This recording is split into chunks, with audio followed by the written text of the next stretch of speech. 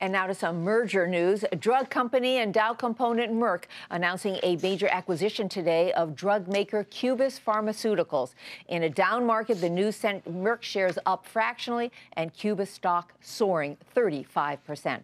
Meg Terrell explains why the deal is putting renewed attention on an often ignored part of the drug market. Drug giant Merck is making a big move in an area abandoned by many large drug makers. The company's paying almost $10 billion to acquire Cubist Pharmaceuticals, a maker of antibiotics. It's been a tough area for drug development in recent years, as regulatory hurdles and a low return on investment have driven many companies away.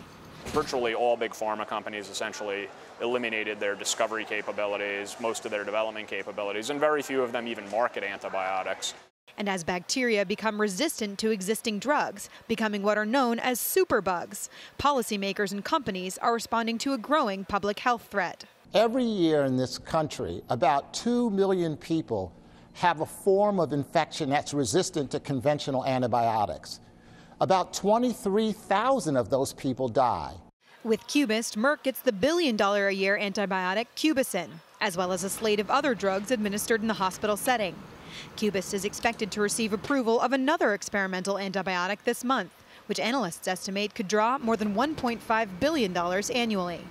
Merck's move in the space should signal optimism for companies focused on antibiotics, said Robert W. Baird analyst Brian Scorney. So I do think antibiotics are a good place to be invested in right now. The question is, as the threat of superbugs looms, do other large drug makers agree? In San Francisco, for Nightly Business Report, I'm Meg Terrell.